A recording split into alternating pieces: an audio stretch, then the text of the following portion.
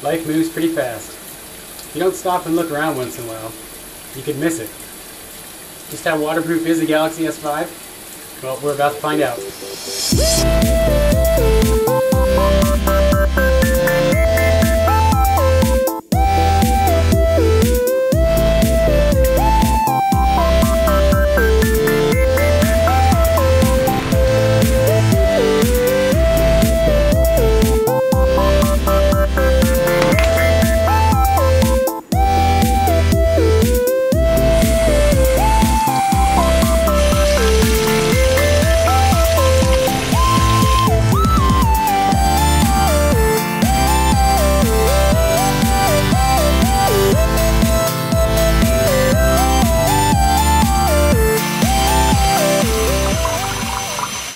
Well, this phone works just as good as the first day I bought it. One other thing to keep in mind is if you buy any OEM or non-OEM or replacement plastic backs, make sure it has this rubber seal. That's going to be the only thing to keep this phone waterproof, is that seal around the internals of the phone.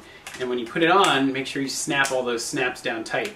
Any little gap around that gasket is going to make this phone not waterproof. So hopefully you guys enjoyed this video. Don't forget to check out everything else I have on YouTube, and rate, comment, and subscribe. Thanks.